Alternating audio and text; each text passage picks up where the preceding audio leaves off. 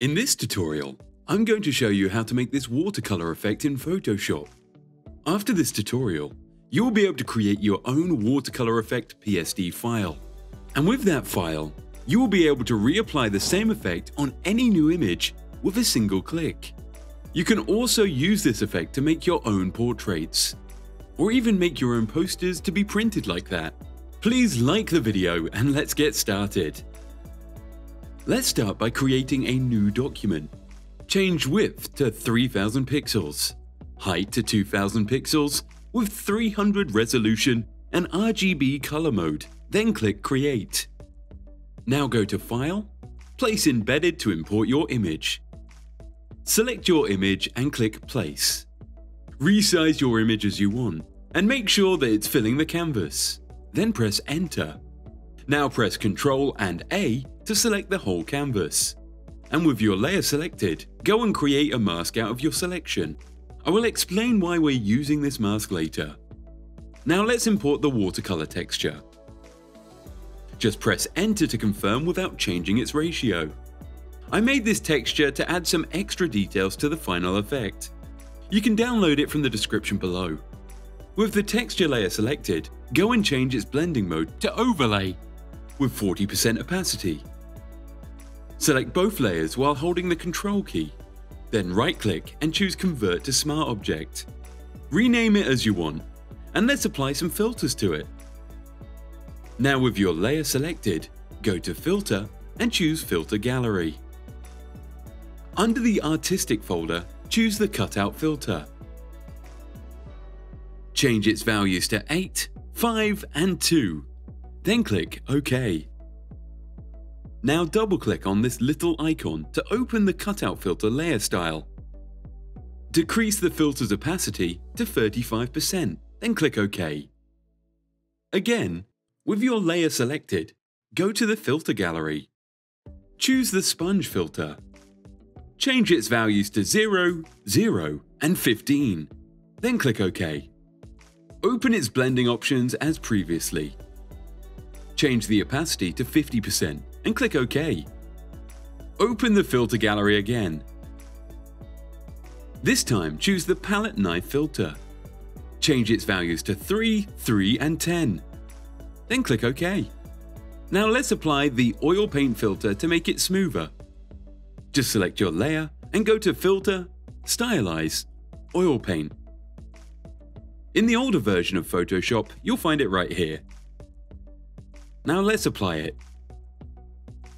Change it to 3, 10, 0.1, 0, and uncheck lighting. Then click OK.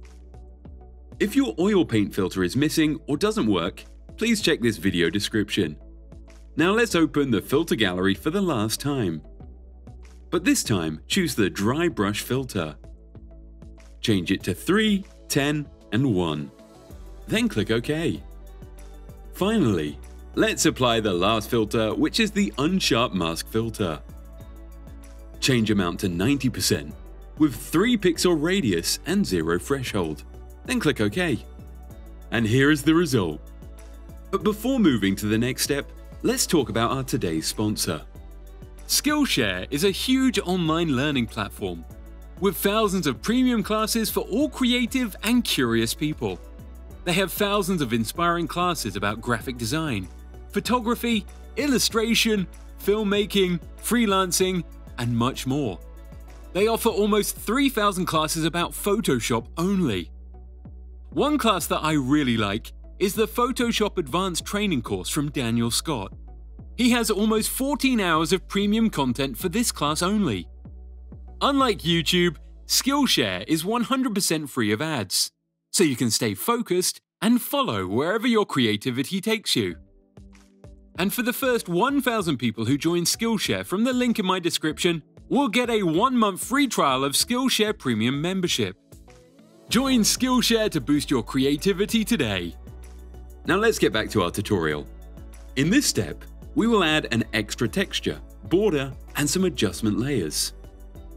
First, let's import the border image. You can download it from the description below. Make sure that it is imported on the top like that. Then go to the Select menu and choose Color Range. Change Select to Sample Colors, and with the eyedropper tool, pick the white color like that. Increase fuzziness to 200 and uncheck Invert, then click OK. This will make a selection around the white color like that. Now select your effect layer, then create a mask out of your selection. Select the border layer and delete it with the Delete key. As you can see, whatever is black in the mask is now hidden from our image, and whatever is white in the mask is visible in the image like that. Now let's add a solid color below our layer. This is to change the border color as you want. I will choose a light gray color like this, then click OK. Rename it as you like, then delete the background layer with the Delete key. Now select the top layer and let's import the textured image. You can download it from the description below. Just rotate it and scale it up to fill the canvas. Then press Enter. Change its blending mode to multiply. As you can see, this texture adds that paper effect to our final effect like that. Finally, let's add some adjustment layers. First, add a curves layer. Then move the graph from both ends like that. This is to make our image bright again. Now let's add a selective colors layer. I usually use the adjustment layer to adjust only whites, neutrals, and black colors.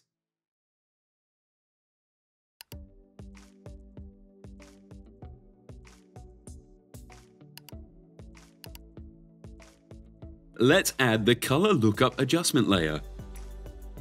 As you can see, this will enrich the colors of your final effect. But it is too much. I will decrease its opacity to 50%. You can select all 4 layers by holding the Shift key, then group them. Now let's test our final effect and update it completely with a single click. Just double-click on the Smart Object thumbnail to open it.